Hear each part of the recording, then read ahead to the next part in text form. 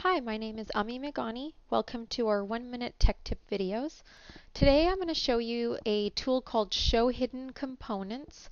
This is really useful when you're working with a large assembly and you have a lot of components hidden from different assemblies, different sub-assemblies, and your feature tree structure goes quite deep. You have an assembly and then sub-assemblies or many parts within those assemblies, and it's hard to really kind of pick out the items that you have hidden and turn each of those on individually. So there's a show hidden components that will do just a blanket select of everything that you have hidden and do a show feature. So the first thing we're going to do is just make sure we have this command. I have it here on my command manager, but you can go into your customize toolbar and then go to commands, go to assembly, and it looks like this one right here, show hidden components, and we'll go ahead and OK out of that since I already have it on my toolbar.